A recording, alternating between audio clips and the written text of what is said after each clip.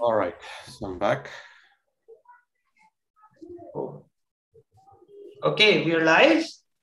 Cool. So I'm going to delve right into this. Okay, so thank you for joining the special NSF Wednesday Colloquium series that is broadcasted right from TIFL Mumbai. We have a great evening session tonight.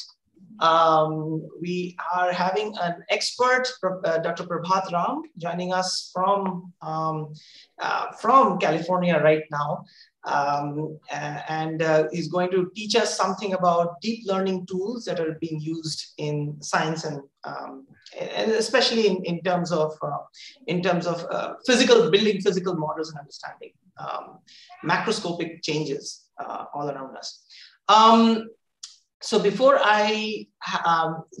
we formally introduce Dr. Ram, I would like to sort of quickly refresh memories of people who are joining again, as well as to those who are joining for the first time.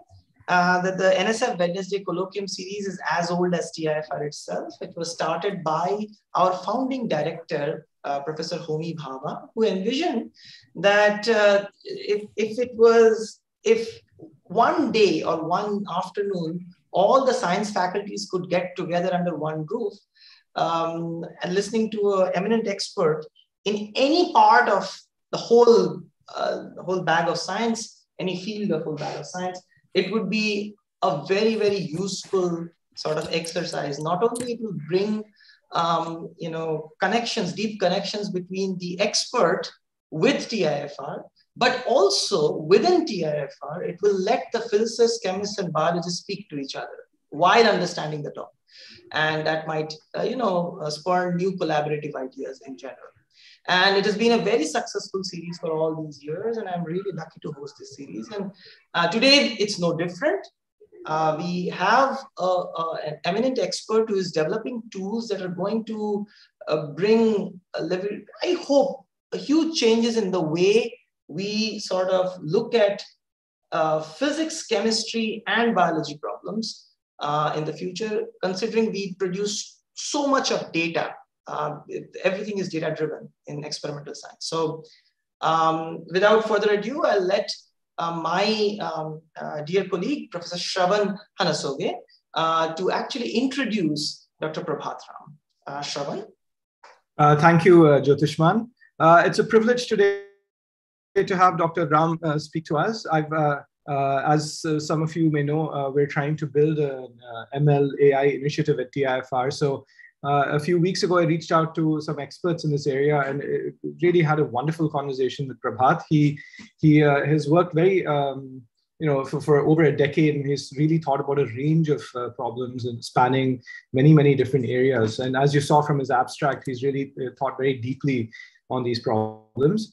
So let me just briefly tell you what Prabhat has done in the trajectory of his career.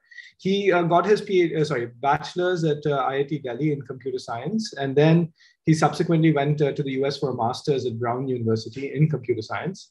Then subsequently, he spent many years, over a decade, in various computing divisions, and he worked on visualization of large data sets and just generally how to deal with large data, building huge computing systems. He's been a lead PI on many large computing grants that involve installation and running these big systems. It's very complicated.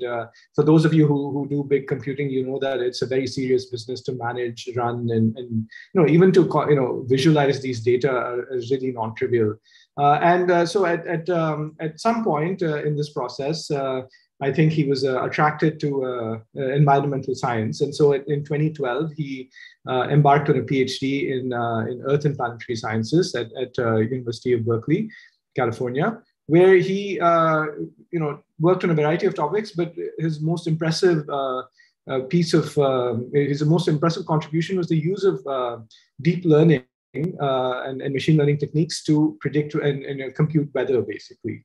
And for this, his seminal result actually is the ACM, is culminated in the ACM Gordon Bell Prize. For those of you in the know, this is a Nobel Prize equivalent for computing. So you have the Nobel Prize, of course, for a range of fundamental sciences. You have the Turing Award for computing, and you have the Gordon Bell Prize for executing in a very large computation.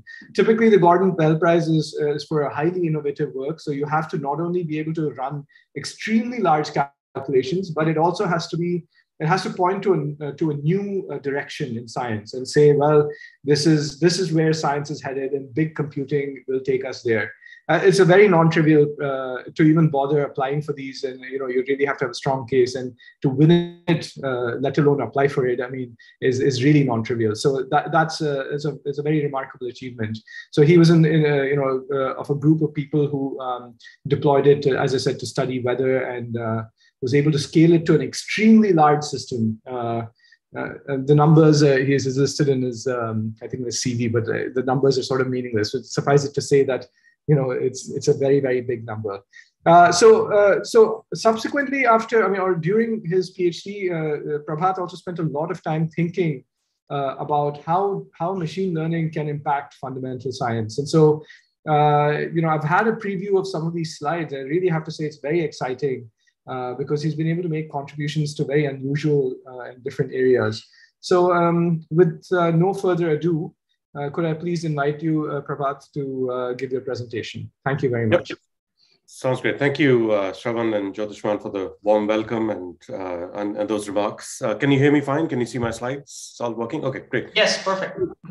I think I did want to acknowledge that at least during my time in India, as I was mentioning slightly earlier, I don't think I was really a scientist, and I didn't really appreciate domain sciences as a computer scientist, computer engineer. And it's only after leaving India, spending time in the US, that I've come to appreciate domain sciences more and come to appreciate institutions like TFIR that are really working at the cutting edge of science in India. I think the traditions that you mentioned regarding, Dr. Bhava and so on, I did spend a lot of time in Lawrence Berkeley labs, about 14 years. And Edward Orlando Lawrence had a similar tradition. I mean, the notion of team science and working in an interdisciplinary fashion at the frontier or at the intersection of multiple areas was something that the DOE lab system is known for, and in particular Berkeley lab is known for. So I was lucky to spend a lot of time there.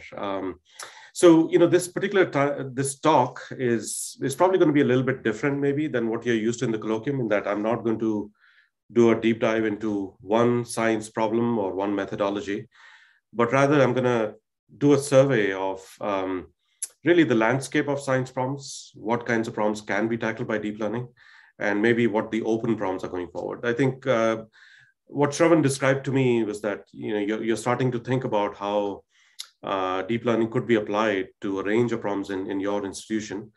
And we've been doing that for about a decade. So I think that there are some important lessons that you could learn as you go about launching your research program. All right, so let's start. Just want to make sure that the slides progress. So can you see the next slide? Perfect. Okay, so I'm going to assume that there will be no glitches here. So I think first I just want to call out a few important trends, just in case you haven't seen these developments. Deep learning has powered a number of breakthroughs in a number of technology areas. So in the area of speech recognition, if you've used your cell phone, iPhone, Android phone recently, you can see that you can speak to it naturally, and the deep learning part system can transcribe the text that the speech essentially that you might have provided to it. In computer vision, this is a montage of segmentation and localization results. So picking out where the objects are in the scene, so people, birds, objects, so on and so forth. that's now considered to be, I wouldn't call it solved, but I think we've made a lot of progress in this area. Self-driving cars are approaching reality. So these cars, by Google and really many other entities are now, you can see them in California. So it's not science fiction anymore. On the top right is, the DeepMind powered system for the game of AlphaGo. So this Lee Sedol is the world's top player in Go, and I think deep learning powered systems have convincingly beaten the top human. There are many such other results, but again, the common theme here is that deep learning powered systems are responsible for many of these breakthroughs. About 2 decades ago, many of these problems were considered to be unsolvable. And now it does feel like the whole field has made tremendous progress in solving these kinds of issues. There are 3 critical ingredients for getting deep learning working. You have to have a lot of data. You have to have a lot of essentially compute, and those in turn can actually support the big algorithms, the big deep learning architectures.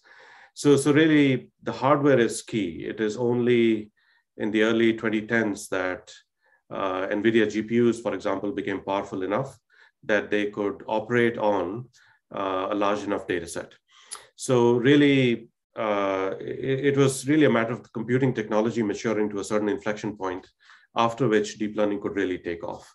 So NVIDIA GPUs and really a family of other related hardware accelerators like the Intel GPU that is being designed, specialized GPUs like GraphCore, wafer scale accelerators like the one that Cerebras is producing are really key for enabling this revolution. So again, there is an explosion of deep learning hardware startups right now in the US and otherwise, and that in many ways is powering this particular revolution. Now, it also turns out that deep learning really does need to be done at scale. So just because you can run on a single GPU, it doesn't mean that you'll be able to achieve a new state of the art. Or for scientific applications in particular, I think it was mentioned that you're into experimental science, and that the kinds of data sets that we're talking about are orders of terabytes, sometimes hundreds of terabytes. In the high energy physics community, it can be petabytes. So you really do need all of that aggregate computing capacity to be able to load and analyze these data sets. So this is an image of a TPU, the Google Tensor Processing Unit pod, wherein you have many such TPUs racked up, and then they're all talking to each other in terms of training the deep learning model. So it turns out that in order to be able to support these commercial workloads, you do have to be able to deploy accelerators at scale. And this is something which I've done, both in Berkeley lab and now in my current role in Microsoft. Now, while visionaries like Jeff Hinton, Jan LeCun, Yoshua Bengio, Andrew Ng, and others have really been working on this for multiple decades, I would say that the science community has lagged behind. So it's taken time for the science community to really understand what is it that deep learning can do for them. So in the DOE, the Department of Energy, which is one of the leading institutions for supporting fundamental and applied research in the US, they have a lot of workshops where they gather requirements on what the community needs. So there are these different offices that are listed on the top right: nuclear physics, high energy physics, biological environmental research, fusion, basic energy sciences. And essentially, I think you can see for the last 5-8 years that domain scientists are very excited about deep learning. They want to understand what deep learning can do for them. So in some of these reports, you can find what the scientific community in the US, in the DOE, is saying about the potential of deep learning. Now, the other way around, which is computer scientists, right? So people who develop methods, people who develop tools, people who develop systems, they've also made a case for what fundamental progress needs to happen in the area of deep learning so that they can partner with the scientists and really jointly advance the field.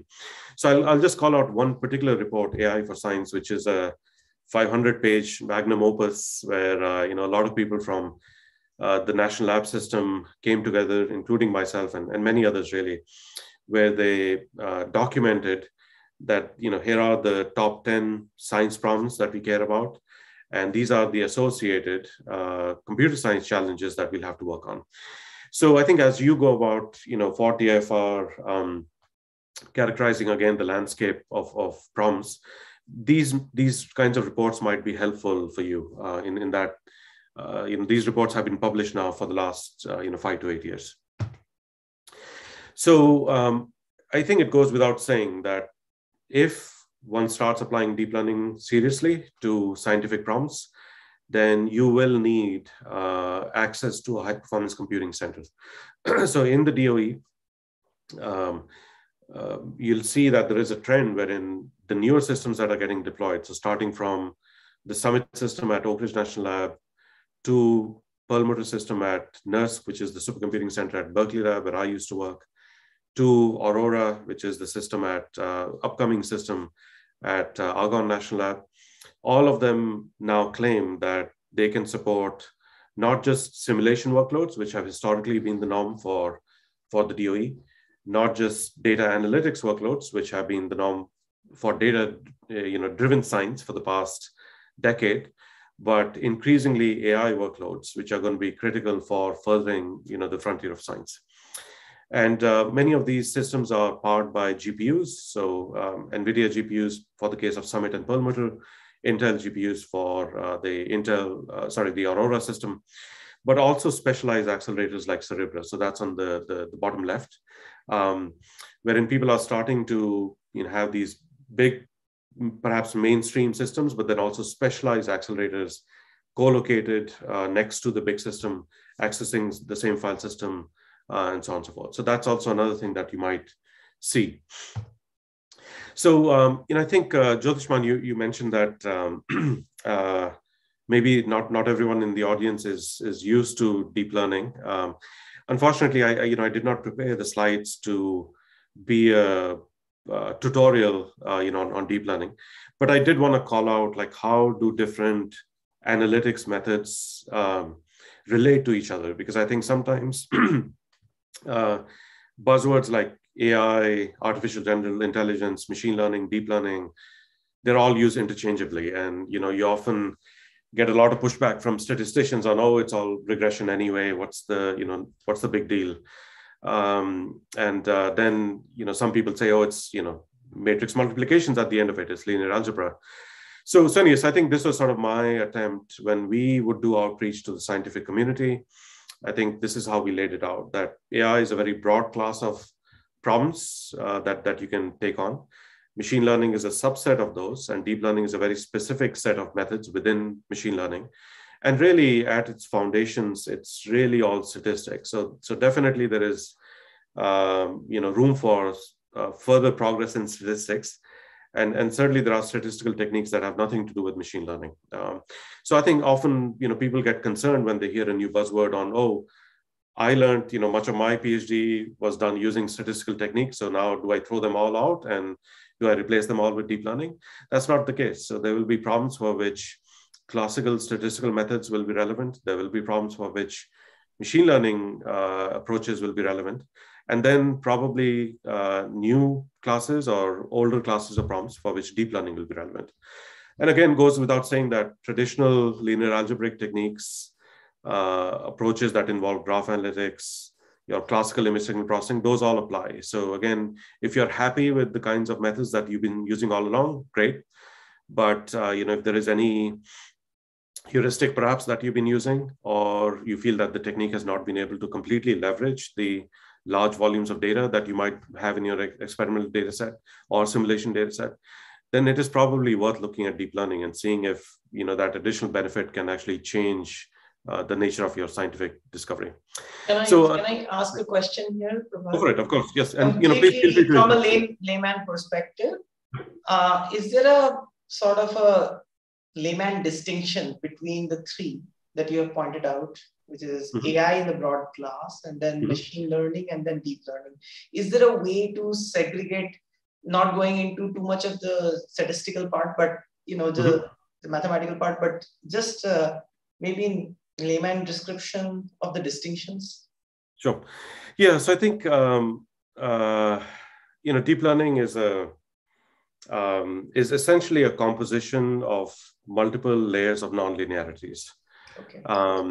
And I think what has been found is that if you can structure these layers, then they can naturally learn hierarchical compositional structures in the data, which statisticians would try to model firsthand. So they would say that I think that these are the kinds of generating functions that are in my data set. Deep learning can potentially recover all of that for you. Oh, okay. And naturally learn, again, the nature of the function. So for example, like, the classical example that's taken is from vision. So what comprises a scene? What comprises an image?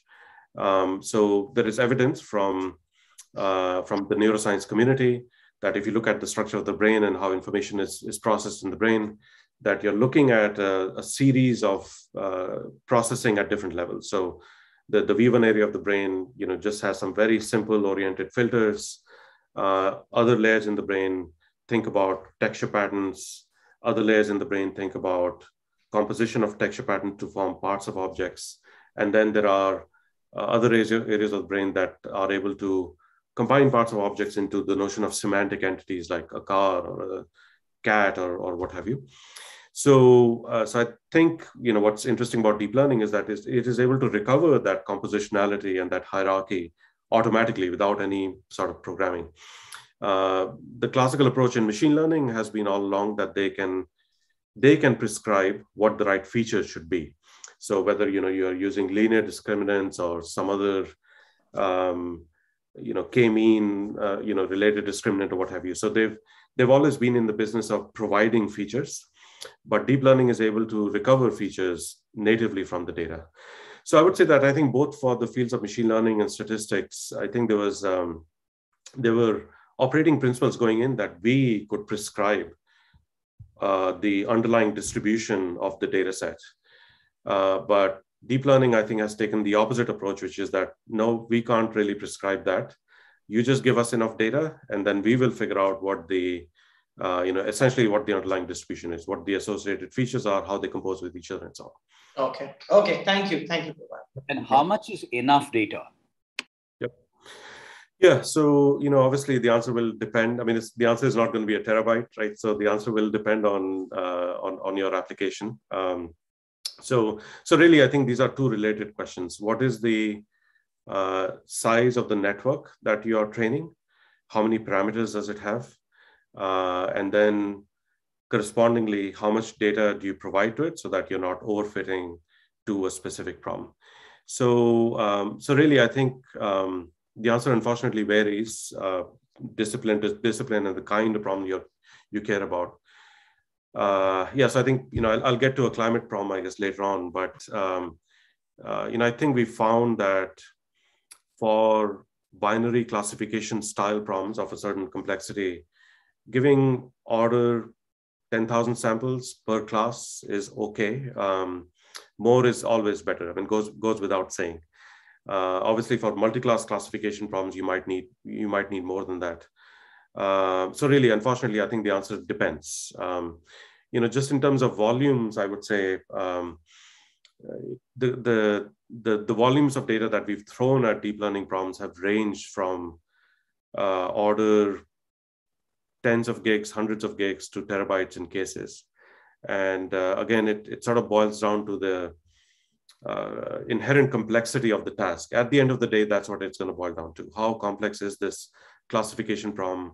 How complex is this nonlinear surface that separates out the two classes? For example, if you care about classification, and how much data do you need then to approximate it? So I think as a rule of thumb, I would start with simple architectures, throw your data at it, make sure that you're not overfitting or underfitting for that matter, and then keep ramping up on your data set till you are able to hopefully match the state of the art and hopefully exceed it. Okay, thank you, Alok. There's another question by Yatharth Basim. Yes, Yatharth? Yes. So you mentioned that to benchmark supercomputers, usually the way has been to use simulation and analytics problems. Whereas now you need to use AI problems. But considering that AI, or I mean, in the deeper sense, AI is just as you have a Venn diagram here, graph analytics, signal and image processing, and linear algebra. These are the domains that I already covered by analytics and simulation. So what does that AI layer add that you're talking about? Yeah. Yeah. So I guess what does the AI layer add beyond the stuff on the right, like the graph analytics and so on? Yes. Yes. Yeah. So I then would it say will need a different benchmark. Yeah. So first, I guess, benchmarking is not the end all be all. I guess the context of my comment there was really that when you buy a supercomputing system, say it is $100 million, then you want to make sure that that supercomputing system over its lifetime, so the next 2 or 3 years, is able to support all of the workloads that scientists need. Those workloads historically have been simulation oriented. They've migrated to being data analytics oriented. And now I guess the requirement is that they should, those workloads will be AI oriented. So basically, I think that the challenge is a little bit different. You want to make sure that the machine that you buy is capable of supporting all 3 classes of workloads. Anyway, so that's where it was coming from. Benchmarking is a different problem in that, if you don't know your workloads in advance, or you know that the workloads are going to change in the future, then how do you run a benchmark when you're about to buy this $100 million system so that the system's performance is reasonably predictive at a point in time of what's going to happen in the next 3 years. Anyway, so the benchmarking, I think, story is a little bit different. But back to your other comment on, how is AI different from the stuff on the right? So really, I think the purpose really of AI is to make computer systems more intelligent. And how you go about it, do you give it a bunch of data and the computer system figures out, what the best representation is for that data set, and then it learns to be predictive. That is really up to it, and that is what the modern deep learning flavor of methods are all about. And then the hand-tuned stuff is what machine learning and statistics is about. I think of graph analytics, image signal processing, linear algebra is completely different. I think they tend to be those are basically the motifs, right? At the end of the day, if I have a matrix and I need to invert the matrix or multiply big matrices, or if I have a graph and I want to run some sort of an algorithm on the graph, those are, I would think, lower level motifs that could, of course, be employed inside a deep learning algorithm. So you can have deep learning. Deep learning does operate on matrices of data. Deep learning does operate on graph structured data. So those are, I think, the low level machinery that goes inside many of these modern methods. So I think they're at a different level almost. So it's like the synergetics of all these different classes of problems. That's right. What you're adding, right? Yeah. Okay. That's right. You can say that. That's one way to look at it. Yep. Mm-hmm. Okay. Thank you. So maybe let me just move to a different slide. So essentially, this was sort of my caricature of the landscape of science problems. So along the columns here are the DOE offices: high energy physics, biological environmental research, basic energy sciences, nuclear physics, fusion, and then subdomains associated with that. So again, I unfortunately, I don't know enough about the TIFR portfolio of scientific domains, but areas like astronomy, cosmology, climate science, material science are things that I think I've heard about.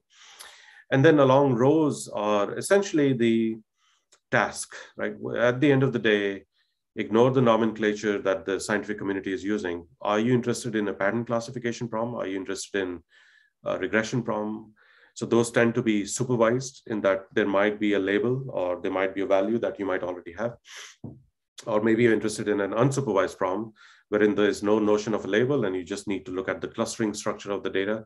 Or you might want to understand the latent structure, the underlying dimensionality of the problem. So those are typical analytics problems.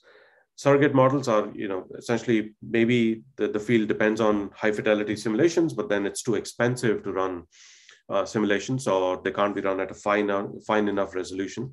So perhaps you're interested in a machine learning, AI, deep learning powered surrogate model. And then finally, design of experiments. So sometimes, when you're thinking of controlling an experiment, controlling an experimental device, then how do you actually go about navigating that experimental landscape and converging on some key parameters? So everywhere where there is an X, or at least problems that I was aware of. So different fields have different challenges. So you might find this sort of a taxonomy to be useful, because I think very often what happens is that biologists use slightly different words, chemists will use a different word. But at the end of the day, when you're going to engage the machine learning folks, then it is useful for you to express the problem as the ones that are listed along the rows. So I think, after we characterize this landscape of problems, after having talked to obviously many domain scientists and tracked the evolution of their fields, we came up with these big buckets. So analytics problems, simulation problems, and then control problems. And, when I conclude the talk, I'll comment on which classes of deep learning methods can be applied to these rows, so that, going in, if you've never heard of deep learning before, but you know that you have a clustering problem in climate, then you could use that index to decide on which deep learning architecture to start with. All right, so what I want to do next is to dive into this bucket of analytics problems and showcase how deep learning has helped advance the frontier of science with some specific domain science examples. So and by the way, I'll obviously leave the slides with Shravan and Jyotishman. There are links to papers, PDFs that you can look up, like if you're interested.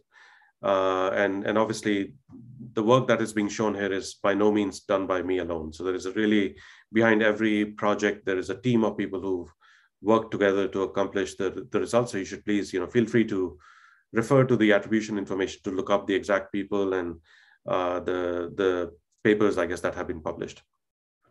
So in the analytics area, wherein typically there is an experimental setting, there is a device that has been collecting data, such as a telescope, neutrino detector, a genomic sequencer, an electrode array, or maybe even something like the LHC, the Large Hadron Collider. And these devices have been on for a while, and now you've been getting streams of data from this device, and you would like to solve problems. So for example, in the case of a telescope data set, the Sloan Digital Sky Survey in particular, what we found is that by using deep learning autoencoders, we were able to model galaxy shapes much more accurately than the state of the art in the field, which is mixture of Gaussians till that point. For the Daya Bay experiment, and I think this is a trend I've been seeing all along, in that physicists spend a lot of time in hand tuning their so-called cuts. So what separates background from noise. And I think what we found repeatedly is that by applying even vanilla convolutional architectures to do this discrimination, to do this classification, you can get much more accurate cuts than physicists have hand tuned for the last decade. So I'm going to get into the ice cube neutrino classification problem in a moment. I think Shravan tells me that that's of particular interest here. But just touching on biology, just very briefly, either taking a noisy time series that might correspond to ATCG, and then essentially predict the genomic sequence. So there is a project that's been looking at accurate inference, so predicting essentially the ATCG sequence from a noisy time series data in situ in the field. So that's the Oxford Nanopore project, and now deep learning powered systems are essentially powering that particular decoding problem. Similarly, there have been versions of, I guess, the Stephen Hawking device, which is, there is a electrode array that you can implant on your skull, or maybe inside the skull on your brain. And you can directly go from spike train data that has been acquired to speech. So again, folks at UCSF are looking at employing deep learning powered techniques to solve this decoding problem. So a lot of fascinating results from really across the board. And there is an O'Reilly post that I wrote maybe about 8 years ago on how deep learning was starting to impact many of these areas. I do want to go into a little bit of detail on a couple of problems. I know that there isn't a lot of time to look at 10 different areas, but things that I worked on personally, I do want to go into a little more detail on. So I think Shravan mentioned the work that I'd done for climate science. So around 8 years ago, again, where the climate science field stood was that if you wanted to understand extreme weather patterns, so again, the monsoon is a good example of a pattern that India would care about. It's critical. The timing of the monsoon, the intensity of the monsoon, the onset of the monsoon are critical factors in terms of the impact really for the economy and the population. So similarly in the US, there is a corresponding pattern called the atmospheric river, which transports water vapor from the tropics to land, to the extratropics.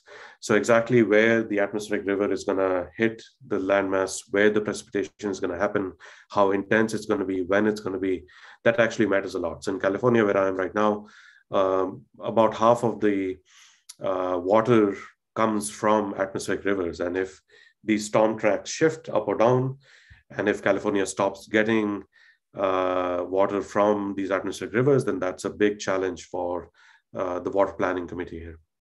Now, on the damage side of things, so hurricanes of various kinds do tend to hit the eastern seaboard.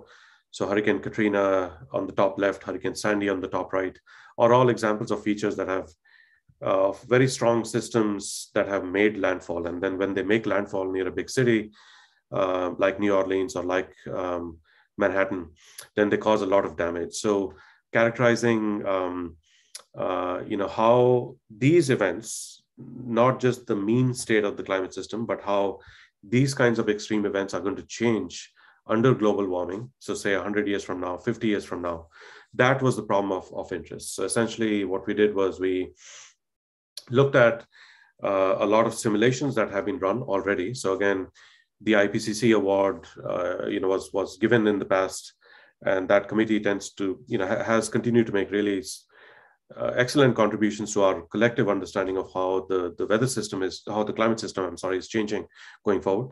So there are a lot of simulations that are done, that are run for decades. There are petabytes, tens of petabytes of data that's already there. But people tend to use very simplistic analysis regards to the evolution of the mean state of the system. And they don't necessarily look at the extremes because they don't have access to sophisticated pattern recognition technology.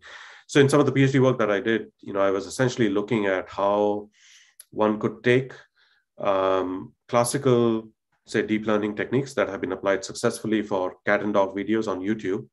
So, you have an image, you want to say, is there a cat in the image or not? Yes or no.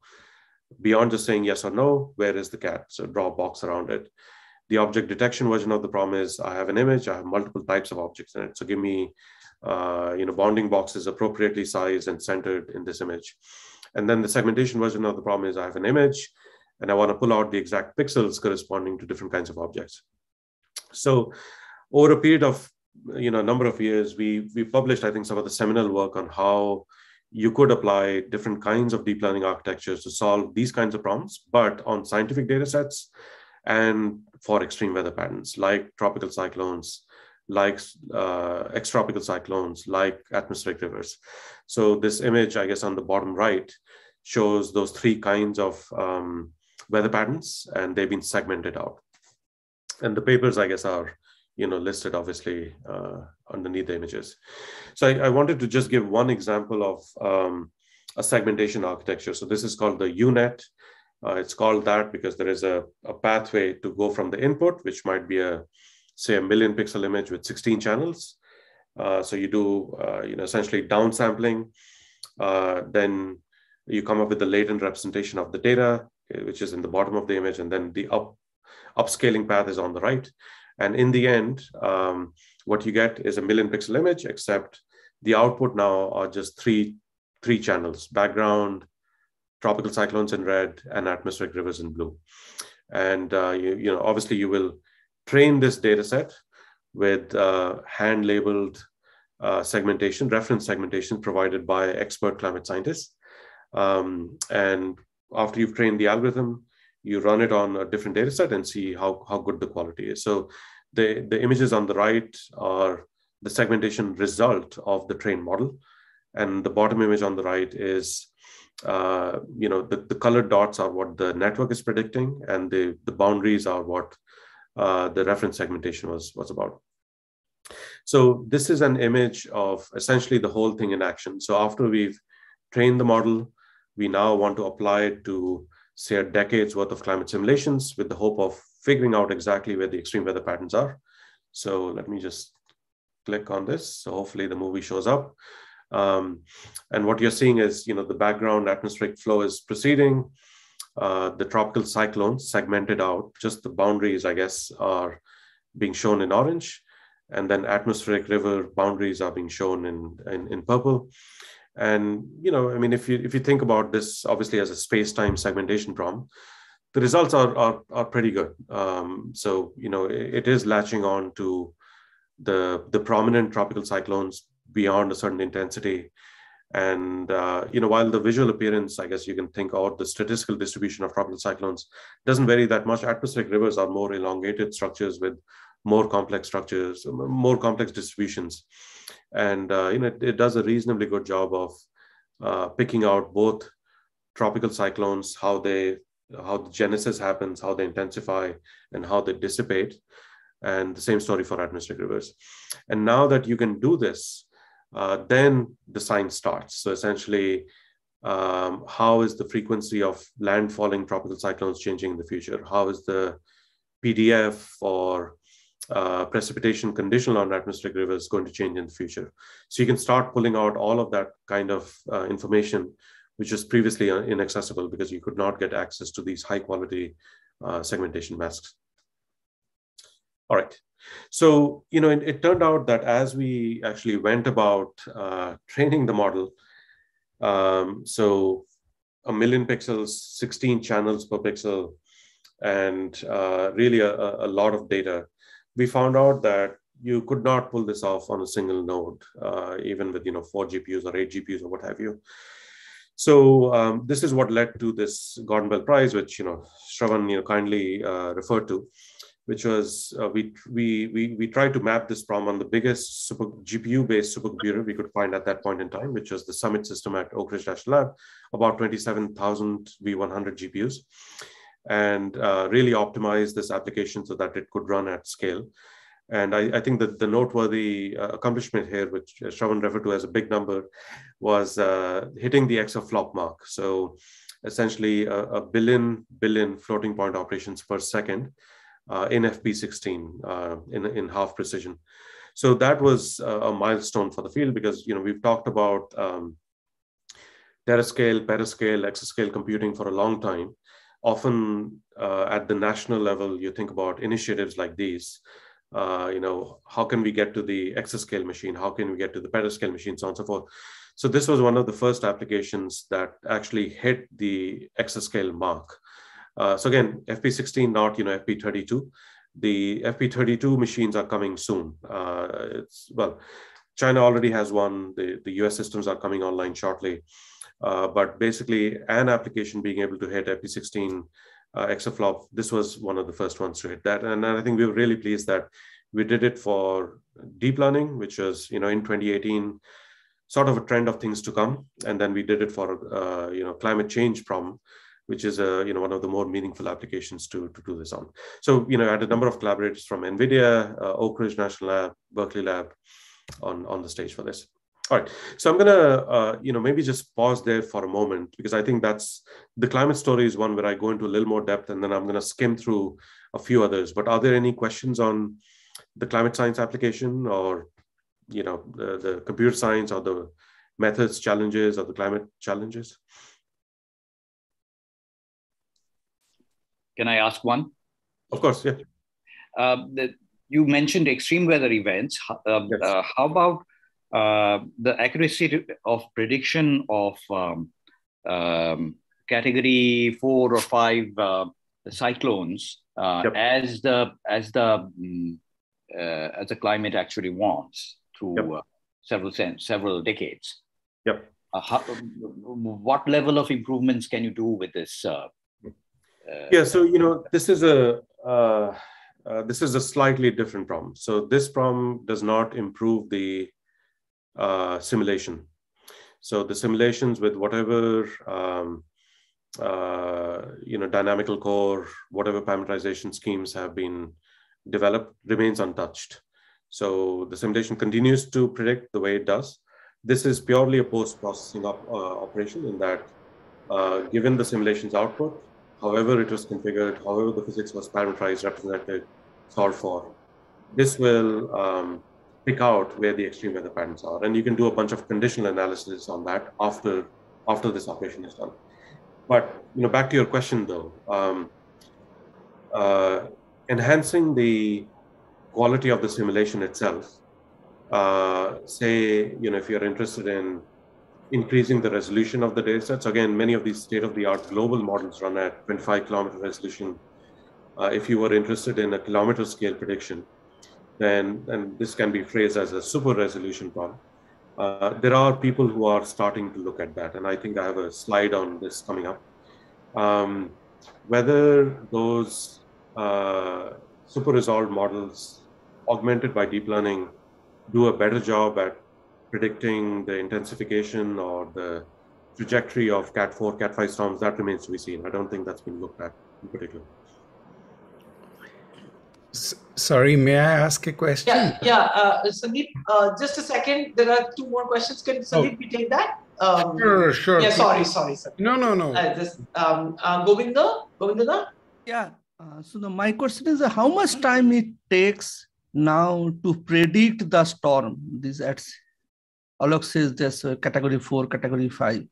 I mean that, do you see this and can warn the people long before the storm come there? Yeah. So again, weather forecasting. So again, we have to distinguish between climate, long-term climate prediction or long-term climate, change versus weather forecasting. So this was more of a, post hoc operation on a climate run, not necessarily the forecasting job. But coming to the forecasting problem, forecasting is really more about assimilating the latest observational data into your model and then running the model out for the next 3 hours, 6 hours, 12 hours to get at the quantities you care about, like the trajectory of the storm and so on. So, these days, operational agencies like NOAA in the US and really others around the world, they can overnight pretty much run these weather forecasting models with the latest observation products and make a prediction on where the storm is headed. So I would think that in about, again, 8 to 12 hours on a reasonably sized supercomputer, you can do that. There is, again, these are like classical simulations, classical weather forecasting simulations running on classical HPC systems. Obviously people are looking at augmenting these with deep learning itself. And there is a hope that these could certainly run faster. And you could certainly produce many more ensembles so that you could make a probabilistic forecast on the path. But anyway, the answer to your question is likely overnight on a supercomputing resource. Okay, thanks. Okay, thank you. Thank you with the Sarvesh Gharan. Yeah, hello. Yeah, so I had a general question actually. So as you stated that for deep learning applications, we really need large number of data. So in case like if it's supervised problem, then we need output labels as well.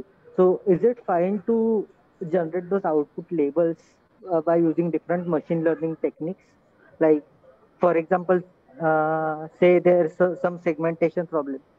Then can we use image processing techniques and then use some machine learning models to generate data set? No. Then you would just so again, you should think of deep learning as a very, very powerful nonlinear function approximator. Okay. And that does not mean that it will learn the truth. It will only learn the so-called truth that you provide to it. So ideally, there should be a human in the loop that signs off on the quality of training data that you have. And then you can leave it to deep learning to approximate, whatever function it needs to approximate to get to the truth. So no, I think you should not be using like a classical machine learning technique to provide a label, which deep learning will almost certainly learn. you're just going to reinforce the biases that or inaccuracies that exist in your classical machine learning technique. So ideally, like what we did for the climate science problem, just to be concrete, is that we had climate scientists come in and we gave them images saying, here is a snapshot of the climate system. Mark for me where is a tropical cyclone. Tell me where the atmospheric river is. Forget about the heuristics that you might have coded up. Forget about, you know, the thresholding watershed based thing that you've done. Just tell me visually where it is. Don't worry about multivariate thresholds and all of that stuff. So that's what scientists did. They marked out, you know, where things were.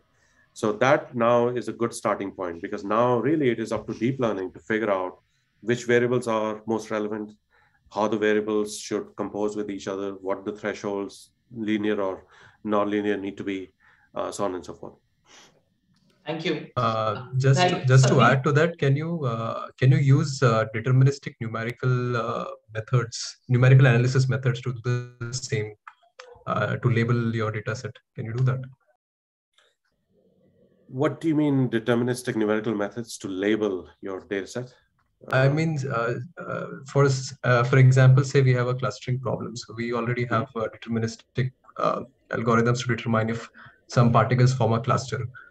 So can we use that algorithm to label our system and then sort of feed the data to a deep learning model?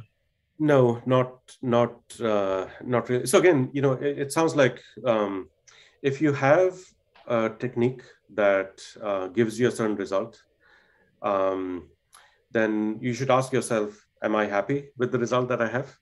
And what is really lacking, you know, in the result? So have an objective metric to assess the quality of the clustering. And if you find out that you're unhappy with the quality of the clustering, then I would just, you know, feed in. So in the clustering case in particular, which is an unsupervised problem, so there's no notion of, you know, so again, you can sort of give it to deep learning as an unsupervised problem and expect it to find the clusters.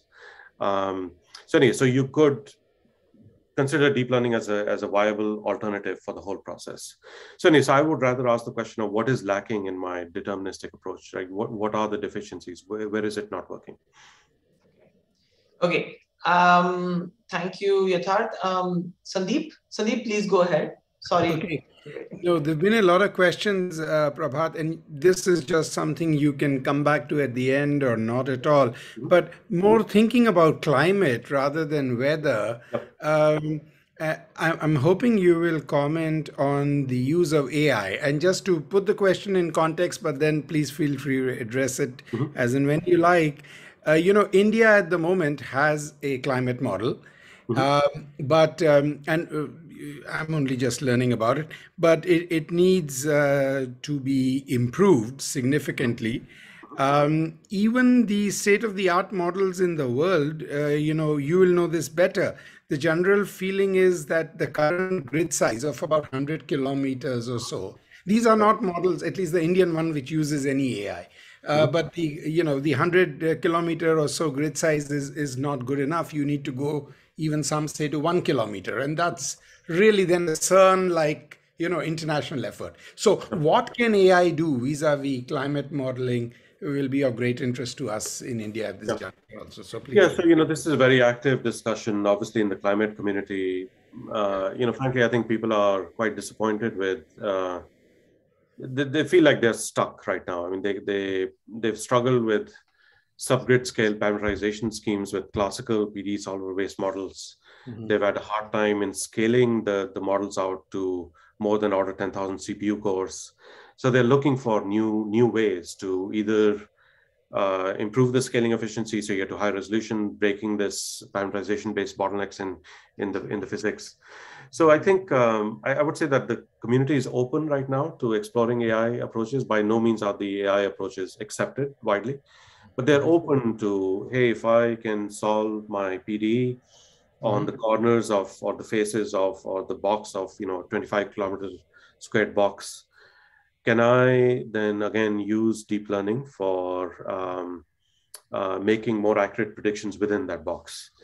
Again, you know, there are people in a few institutions around the world who are looking at that right now. Some idealized cases, but I wouldn't say that, you know, they are done yet. So I would not say that this is a problem, unique to the Indian models. I mean, I think globally, WRF, CAM, I think folks are taking a very hard look at what can be done. Okay, thank you. Okay.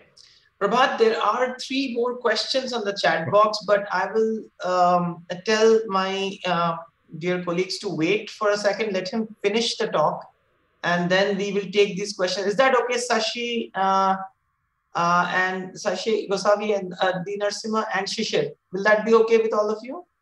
Let him go through the talk, and then we will come back with the discussion again.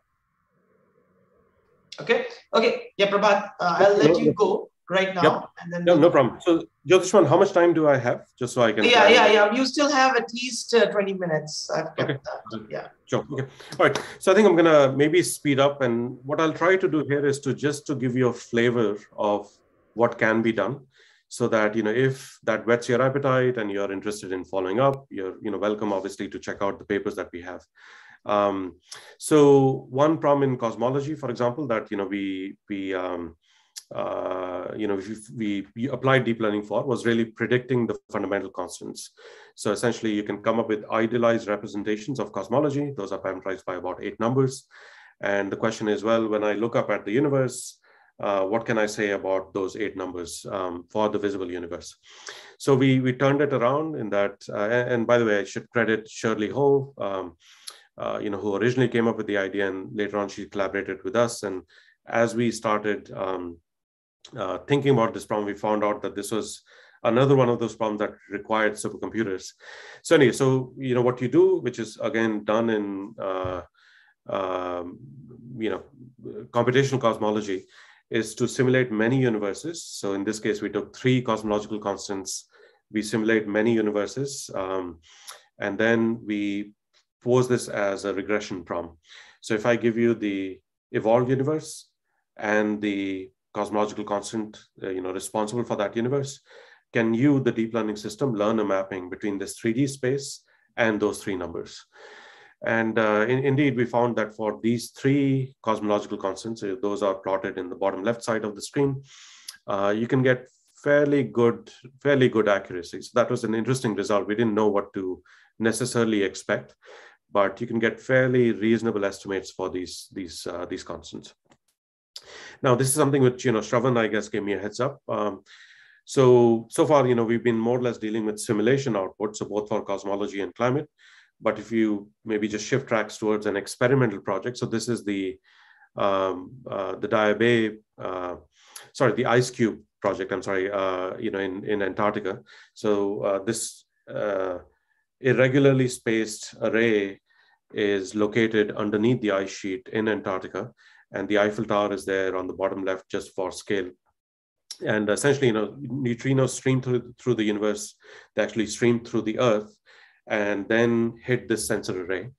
And you want to be able to discriminate activations of this irregularly shaped array with background activity. So again, this is a story that we've seen multiple times now, that the physicist had come up with a certain so-called optimal cut after fine-tuning the postdoc sort of manually coming up with a cut, and that's denoted in orange in the plot on the right. And we applied a convolutional network, a vanilla convolutional network to this problem.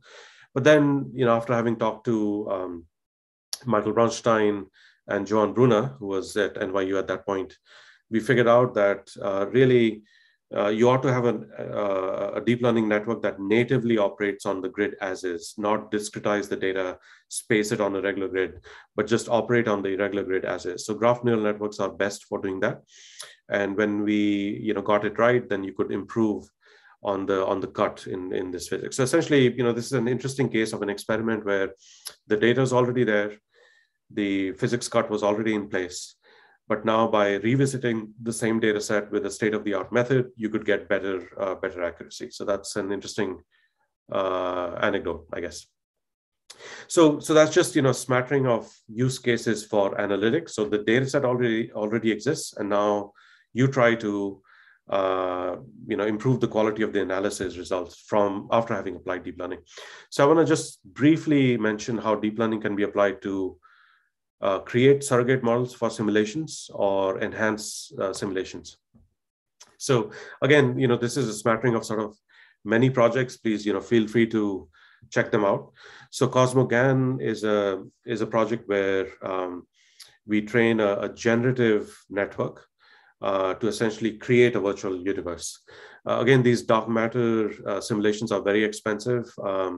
You, in some ways, insert the universe in a box, populate it with some random dark matter density, and let gravity and so on take over, or however you parameterize, various energies, run it out till present day. You end up with the universe of at this point in time, and then you look for statistics on. Do the statistics of my simulated universe match up with my observed universe? So that is an expensive process. It takes tens of thousands of cores, having run out for months on supercomputers, and that's just one ensemble member. So Mustafa at Berkeley Lab worked on replacing this whole business by training a generative model, and once the generative model is trained, then you can sample that for many virtual universes. And we found that we were starting to get some good properties that seem to line up with the simulations. CalOGAN, I'll get to in a moment. There are some projects on space-time super resolution. So again, similar to the climate context, if you have a 3D field and you want to increase the fidelity of the output both in space and time, but of course for scientific fields, not maybe a car that's driving in an environment, then you can look at that. I think often what we find is that you want to constrain the predictions of this super resolution to subscribe to some physical law or some statistical constraint. So there is some work on enforcing statistical constraints. And then George Kanedakis in Brown University has worked on what he called physics-informed networks, or generative networks. So we've looked at those so that whatever the network will synthesize will subscribe to a PDE or a stochastic PDE solution.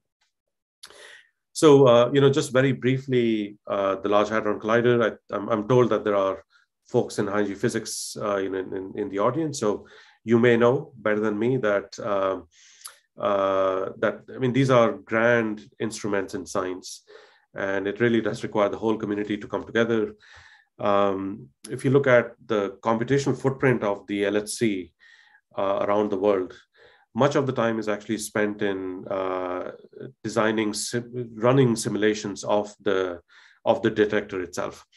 So to carefully characterize the signal to noise ratio of the detector and so on and so forth. So basically, there just is not enough compute time in the world to do a good job at characterizing the Atlas or the CMS detectors. So you really, if you could find a deep learning technique, a surrogate model, to synthetically produce, so if my particle shower is coming in this direction, if it hits the detector array, this is the energy signature that I'm going to see. And now I can solve for different kinds of incident angles and geometries of the detector, then that would really help cut back on the budget requirements for the simulation tool. So this is something which colleagues at Berkeley Lab and otherwise have been working on for a while. And again, simulating this whole detector, looking at the statistical distributions for a range of physical properties. So energy is deposited, the number of jets, so on and so forth, do seem to match up quite nicely with the essentially with the so-called GEONT simulator, which is the ground truth, let's say. So again, producing statistics which are quite closely matched with your GEONT detector. That is, we are starting to see. But the neat thing here being that once your model is trained, then you can sample it for many realizations of the physics. I talked about the virtual universe stuff. Well, I'm going to skip that for a moment. I talked about ensuring that the trained model subscribes to some stochastic PDE or a PDE. So a lot of work has happened on that in the last couple of years, and you can feel free to check out this paper if you'd like. There was a number of questions on enhancing simulation. So again, the case study that I presented was more of an analytics case study. This is sort of the commentary on how deep learning can be used to make simulations more accurate. So subgrid scale resolving physics, parameterizing subgrid scale processes like convection better, are things that are being actively looked at. And I think there are folks in Caltech, University of Washington, NVIDIA, who are now thinking of alternative models that are driven by AI. I think it's a little early to say, what sort of progress we can expect in the coming years, but there is certainly a lot of interest in the community and people actively looking at developing these hybrid augmented solvers. So I'm really looking forward to seeing how this does, if indeed, when it's all said and done, if the predictive properties of these augmented solvers are actually better than current solvers, but it remains to be seen. But we believe that there is a lot of promise, in this line of work. So control, I think I just did want to point out that there's been a lot of speculation that the success that DeepMind has shown for game theoretic settings.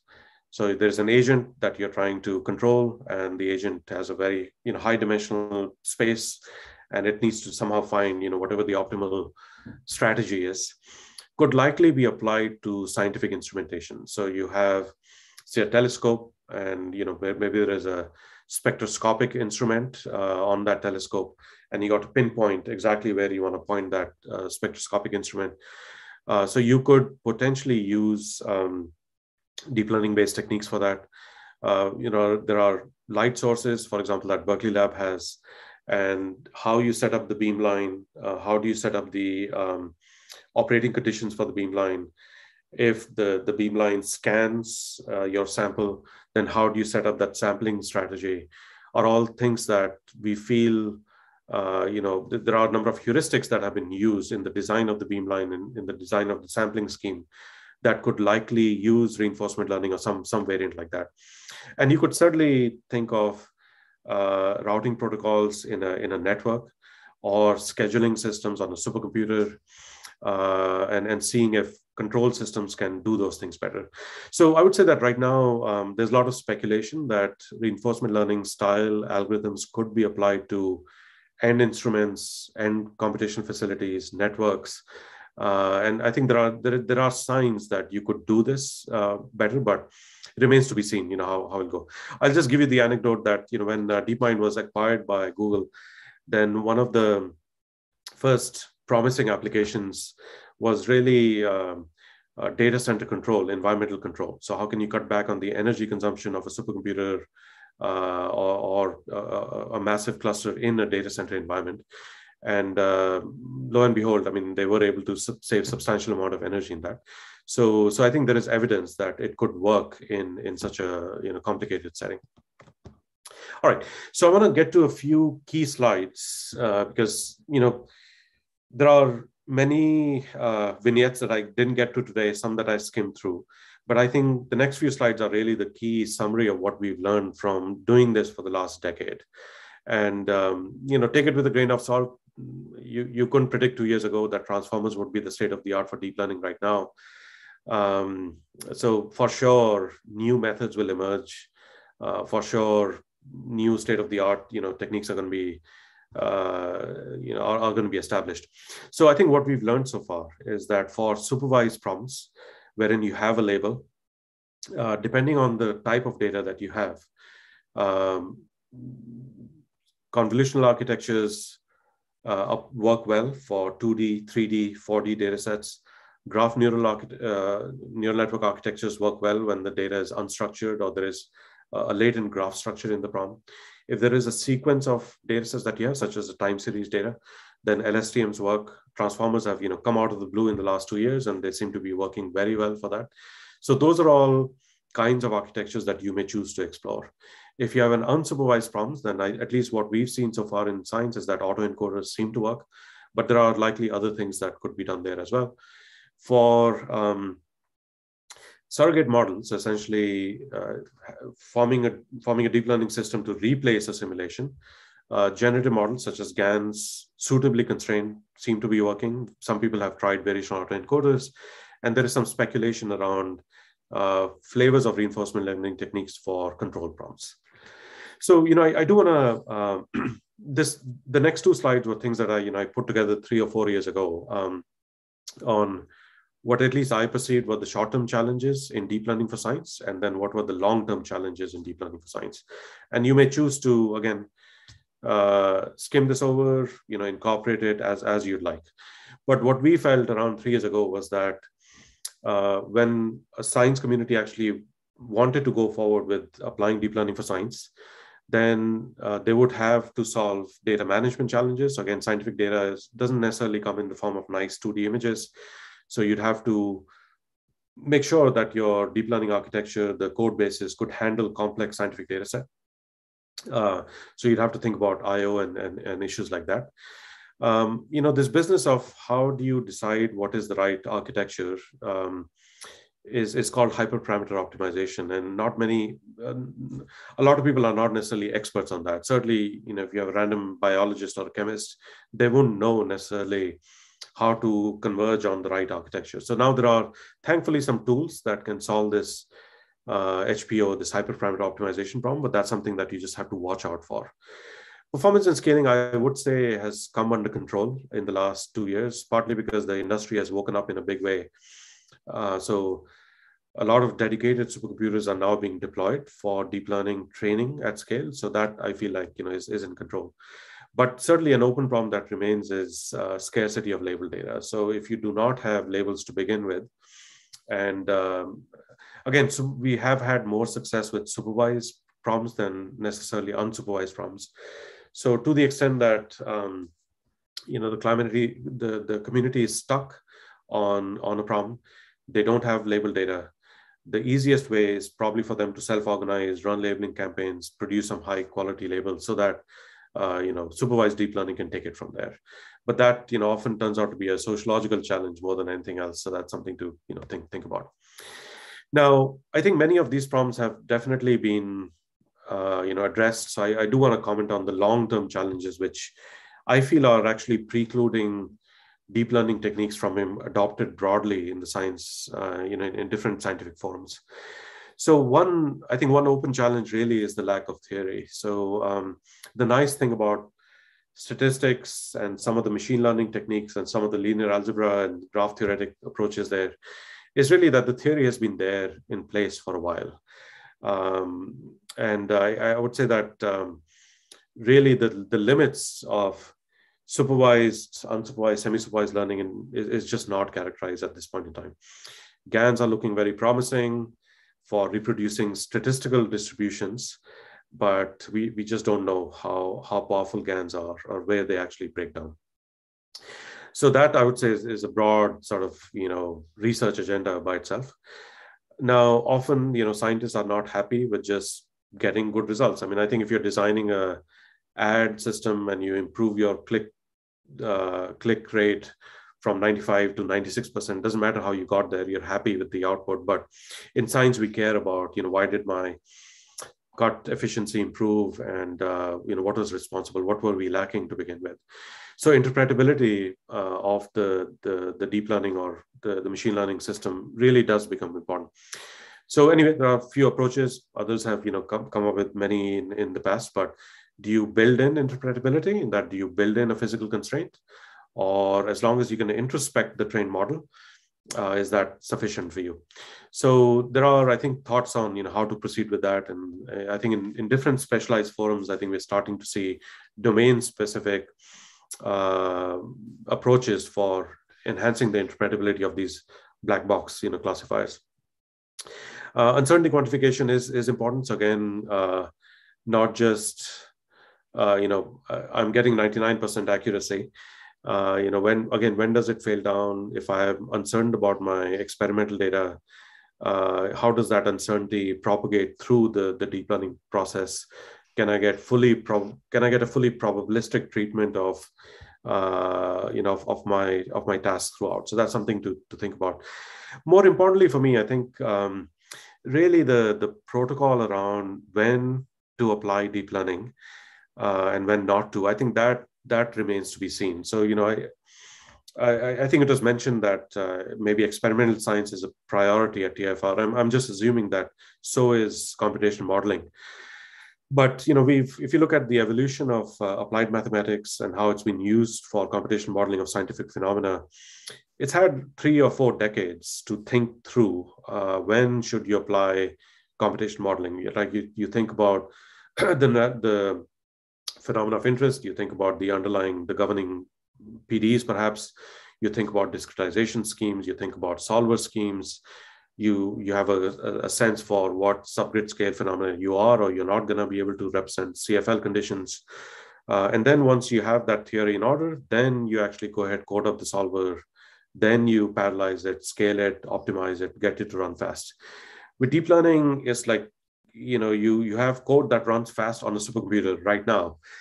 And the theory hasn't really caught up. So I think this methodology for, when should you or should you not apply deep learning, I think that remains to be seen. And I'm hoping that, the whole field as a whole is going to refine this understanding going forward. All right. So I think the last slide. Yes. Okay. Yeah, we're done almost. So that's why I just wanted to tell you to finish.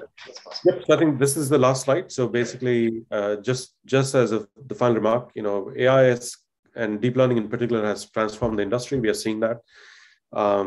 Science communities are catching up. They're a little bit behind, but I think they're catching up fast.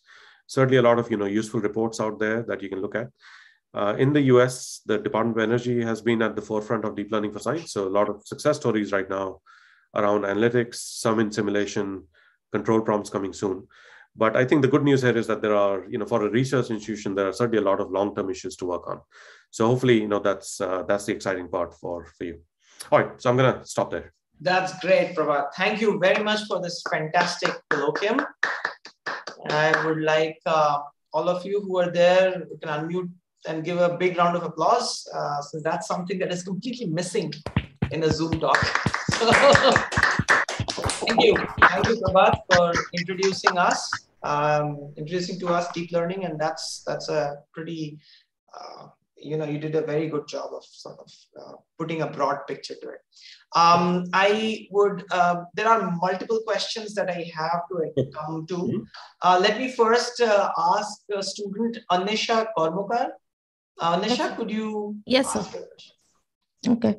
So coming back to the applications in high energy physics, in case of supervised learning, is it a good idea to train a deep learning model using realistic Monte Carlo simulations, like taking GN4 simulations as to be the ground truth?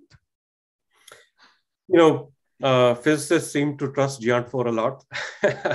So, and, in some ways, I think that seems to be the gold standard that, at least like in terms of a generative model, like if you care about training a GAN to produce realistic enough, I think at least I've seen multiple high energy physicists say that, yep, if you can get the statistical distributions to match up, then that's good enough for me. So I think in that context, at least, I think GN4 is fine. Do you have a classification problem in mind? Yes, I do have a classification problem right now. I'm actually working on one. It's one part of my PhD thesis, actually. I'm working on discrimination of, multiple radiations. Right now, I'm working on neutrons and gamma radiation discrimination. And let's see, like I'm planning to actually incorporate multiple radiations into the, discriminating algorithm using CNN, or maybe right now I'm working on DNN. I'm trying to incorporate into CNN using, basics of image processing on hand. So that, there would be pulses which we can see in the oscilloscope, and we can just train it with that. And we have the label data, but there is a scarcity in label data as it is, it's always a scarcity. So yeah, I think I would say that, for a PhD project, an exploratory project wherein maybe you're trying to prove a concept, I would think that GN4 ground truth would be fine. But obviously, if you wanted to claim a true physics result, then you might need an independent experimental. Yep. So my point is, like, suppose we train it on GN4 simulation and check it with experimental data set. That's a totally independent data set, right? So does that actually prove the ground truth on it? No, it does not, prove the ground truth. I think, you have to be very careful about, implying that what worked in simulation actually works in experiment. Okay. You can't necessarily make that leap of faith. Okay. So I think what I would do is, so certainly, in this idealized simulation context, prove that, yep, indeed, deep learning works and so on. But I think the moment you want to make a switch to the experimental data, I would definitely sort of, there are now dedicated workshops that the LHC community has on machine learning and its relevance to discovering physics. So I would definitely turn to that community and see if how have they reconciled, this issue. I'm not up to speed on the very latest, but they do have some great workshops at this point in time. Okay. So there's another question which I am very eager to ask that is based on hyperparameter optimization. Is there a set of rules how to do that optimization, or it's just a hit and trial method?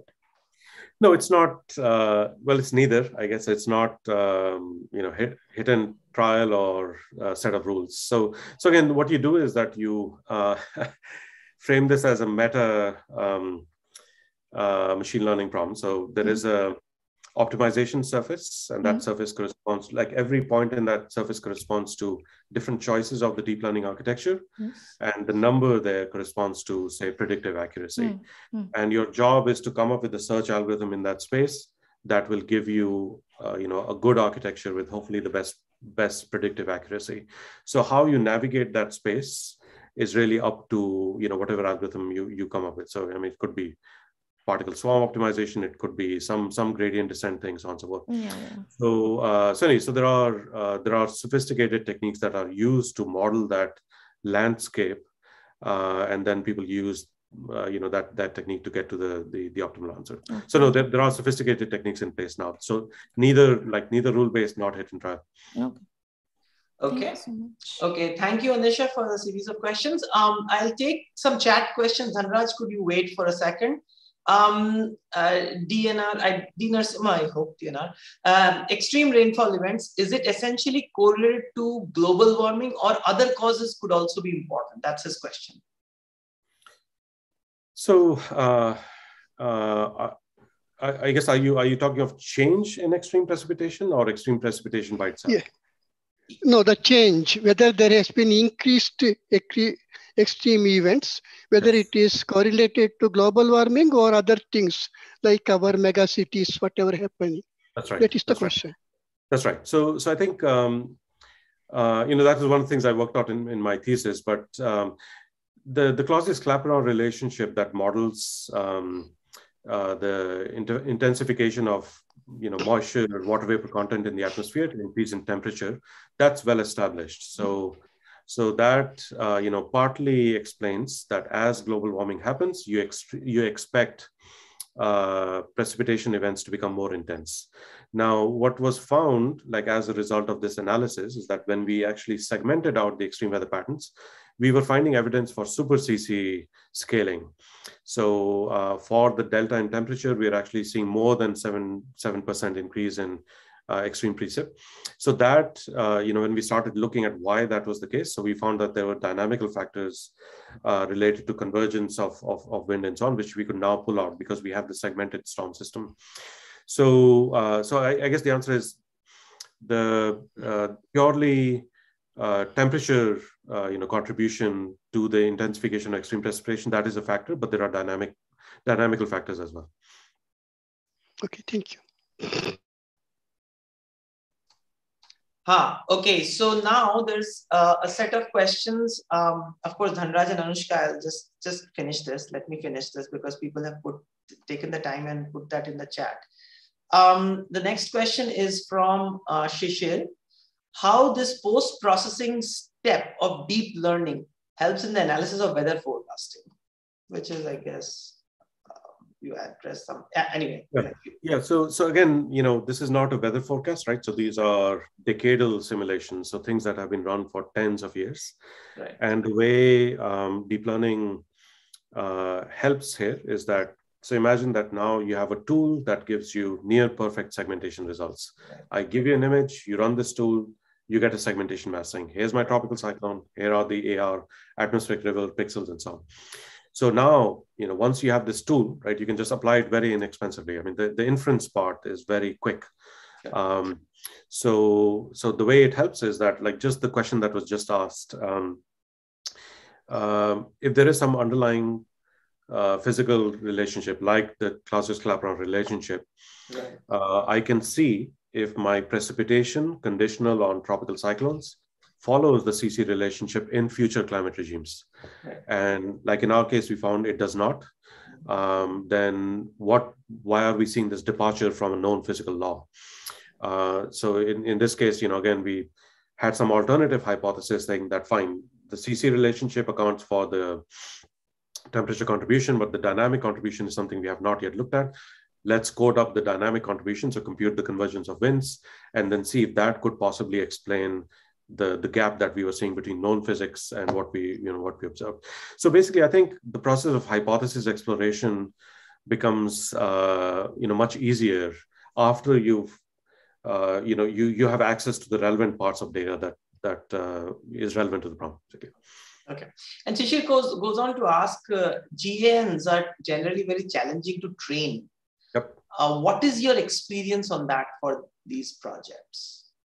Yeah, I think, unfortunately, like I was talking about hyperparameter optimization, same thing applies for GANs. They are difficult to train. And, unfortunately, I think very few people really have that expertise on how do you fine-tune the learning rates and also fiddle with the architectures to make that work. So, I think there's no simple answer. I think you just have to develop that expertise over time. I think it was also our hope at some point that maybe if we could suitably constrain the GAN to subscribe to some physical constraint, that it would become easier to train. I don't think I've seen that either. So yeah, unfortunately, it remains hard. Okay. There's a comment from Sandeep Trivedi, who asked you a question. Just so I can look at some literature who is doing the subgrid scale analysis using deep learning for climate studies. That was mentioned in the talk. At Caltech, for example, is it Tapio Schneider? So Tapio is developing a new model, a new data-driven model. And he's hoping that some pieces of that model would use machine learning. It's actually unclear if he's going to use deep learning or not. There are some people in his group who are looking at this subgrid scale parameterization. So I would say that, if you could refer back to the slide that I put up with those 4 or 5 papers, there are some PNAS papers there and some GNS papers there. So that should give you a sense for what's happening. But frankly, I think at this point, if you just look for subgrid scale processes, subgrid scale parameterization, deep learning, AI, you likely find dedicated sessions in meetings like APS or AGU, and that will give you more pointers. Then Sanjay Chandrasekhar, he says most of the deep learning architectures, except maybe GAN, have come from cognitive science and cognitive neuroscience. Is that still the case? Or are these application cases generating their own novel architectures? Yeah, that's a good question. So, I think the relationship between cog-sci, neuroscience, and I guess romantic notions of, deep learning. Anyway, I mean, I think there are good reasons for that, and that's fine. I guess I would say that right now, the folks who are actually pushing on the frontier of applied deep learning, I don't think that they are necessarily inspired by how the brain works. I mean, I think they're doing all of the engineering tricks that they need to do to solve for this high dimensional optimization problem. So things like, residual resnets and transformer-like models. There are certainly many things that are counterintuitive and are maybe not necessarily how the brain works. So I think, I would say that, again, I'm sure that Jan LeCun, Jeff Hinton, they have much more principled answers on this, on why deep learning should mirror what, how brain stores and organizes computation. But I think right now, engineers are doing whatever it takes to get these architectures to work better, which may or may not be brain inspired. Okay. Hopefully that answers your question.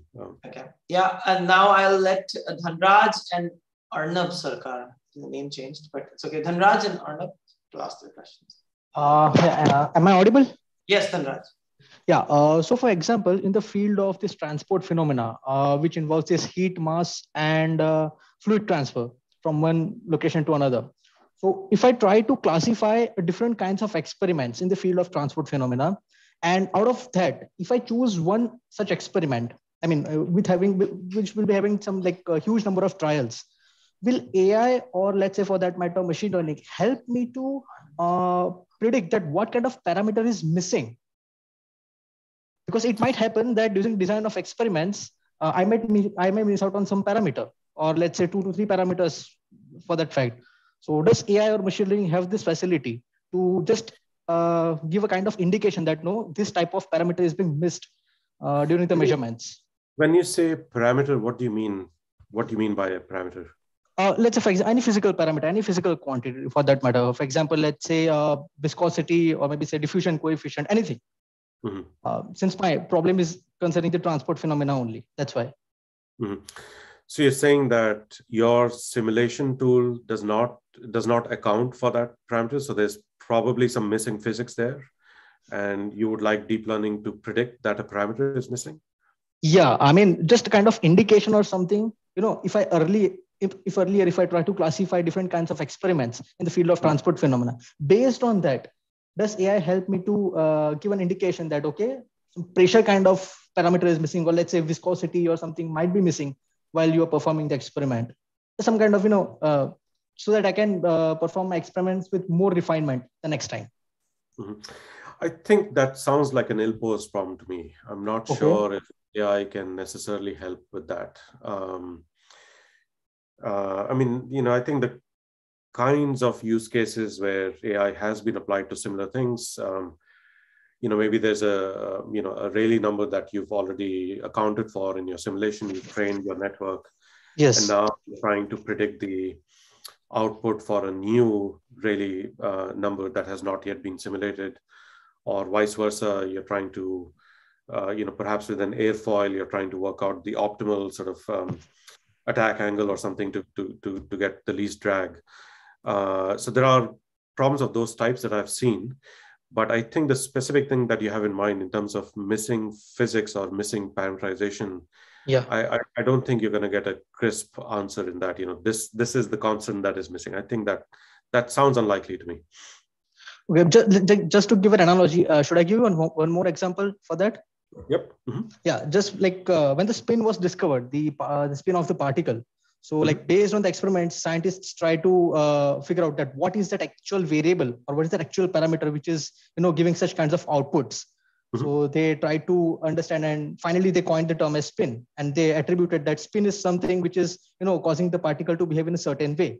So is CF, I mean, if I input this kinds of data to this AI or ML to train my model, will this model help me to give this kind of prediction that, okay, this might be certain parameter or not?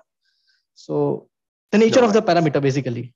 I think Yeah, I think it sounds a little unlikely to me. I think we have to be a little careful about how much we really ask of the AI system. So I think, I mean, this is a great, it's certainly a problem at the limit, because we don't quite know, what the limit is of expressiveness and power of these systems. We don't know what it cannot do. But I think, in terms of mechanistic insights into scientific phenomena, I think that is, unclear. Truly, if there is a new parameter, missing physics, missing parameterization, whether an AI system could vanilla give that to you. That sounds a little unlikely, but something that is worth exploring, I guess. Okay, thank you so much. Thank you, Dhanraj. Arnab Sarkar. Yeah, thank you, sir, for this great lecture. I'm very new to this artificial intelligence field, so my question might be a little idiotic, I think, in many cases. So I'm just starting this neural network study, and I'm being an analytical scientist. I'm trying to looking for high accuracy and precision.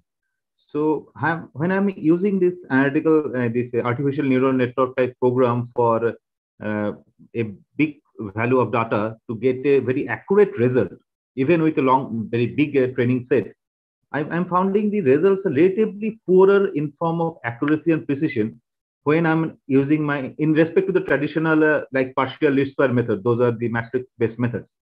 So your comment on this part that for when I'm looking for a very high accuracy and precision, what will be the role of ANN? Yeah, it's a little hard to answer in general why that's happening. Like I guess which ANN architecture did you start with? Have you tried experimenting with like a low complexity ANN? Usually 2 layer to 3 layers type of simple things I'm trying. And this is like is it a time series problem or? Like... No. It's simple, like it's like emission spectroscopy. So I have almost a 200 to 900 nanometer emission spectra of multiple elements. So there are all host of elements, emission spectra are there. So from there, usually we can particularly point out one spectra and make a calibration, get the data, which we are finding very accurate. But when I'm trying to give a bunch of training set about 200, 300 spectra and their results, then the prediction accuracy, I'm finding a little bit of inferior to the traditional PLSC method or calibration-based method. So your training data set just has 200 spectra or 300 spectra? Yes, about one spectra, every spectra have about 16,000 pixels and about 200 to 300 spectra of. Yeah, I'm not sure if that's enough that's enough training data for the problem. And like, what is the task? It's what is it to quantify some concentration. I'm dealing with some nuclear materials. So the accuracy of certain impurities is very important. So I have to accurately measure some ppm level. So that's why I'm looking at whether NN can give me that amount of accuracy of 5 to 10% accuracy. But the accuracy I'm getting is about something about 30%. So I'm just guessing that should this ANN, more type of difficult ANN should be introduced we can improve the result, or ANN may be better for a broad type of understanding, but for particular accuracy and precision, whether it will be good anywhere. Yeah. Yes. So I think, again, to me, I think it feels like you have a high dimension problem, right? So the size, the dimensionality of your spectra is quite large, but then you just have 200, 300 samples. I'm not sure if that's enough training data to fit. So you may certainly choose to like increase the complexity or the number of layers and so on in your neural network. But I'm not sure if there is enough training data for this problem. So basically, I think what I would rather do. So again, please, I think one important takeaway is that please don't take away from this talk that I should drop what I'm doing and I start using deep learning for my problem. So I think if there are methods that have worked that you have maybe fine-tuned for the kinds of, wherever you're on the precision recall curve and you're happy with those, so be it. But if you choose to experiment with deep learning, then again, based on how much data you might have available to you, you may or may not be able to get to necessarily a state-of-the-art result out of the box. So you will need to be principled in how you explore the trade-off space for deep learning. Okay. Arnab, is that okay? Perfectly. Thank you. Okay. Thank you, Arnab. I apologize to all the members that we can't take all the questions right now, but as the slide presents itself, he can be reached at prabhat@berkeley.edu. And I think Dhanpal and Sharvesh, I request you to email him. Prabhat, if you were kind enough to respond to the emails, that would be great. I think these questions could be addressed through email as well. But I would like to conclude the session because it's been an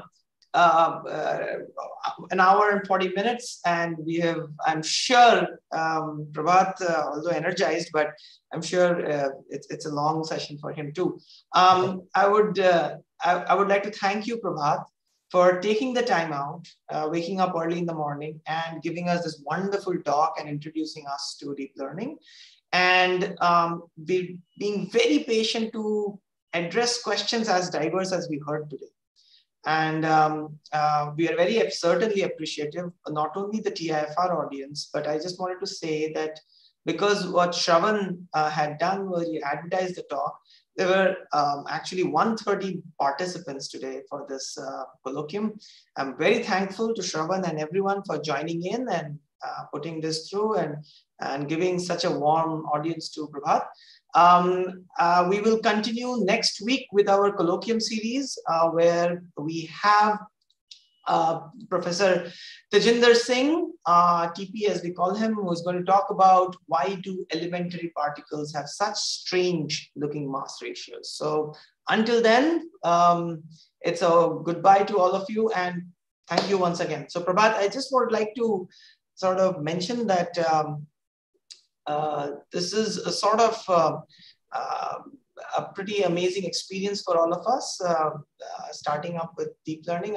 And we would like to continue with sort of maybe calling back you again in a forum like this, where we might actually have a discussion room where we can sort of talk about applications in more general format. So yeah, I think I'd offered that to Shravan that, if yes, Shravan already has a plan for a workshop.